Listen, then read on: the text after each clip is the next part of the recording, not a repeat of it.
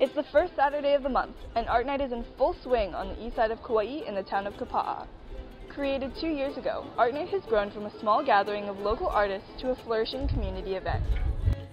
Favorite part of Art Night? It's a way to just be out in the community and connect with people and grow creatively. There's so many people that are passionate about art in general, and when they see somebody that's doing something unique, they're driven to it, and it's fun to like hear other people's experiences and help inspire people, and I get inspired by people that come by. There's always great music and great food, and it's just a fun gathering place. It's a fun night to get together and get out here and bring the community together and have free entertainment, shopping, food. Art Night is just getting to see everyone and getting to just hang out with friends. The festivities continue into the night, with many already looking forward to next month's celebration.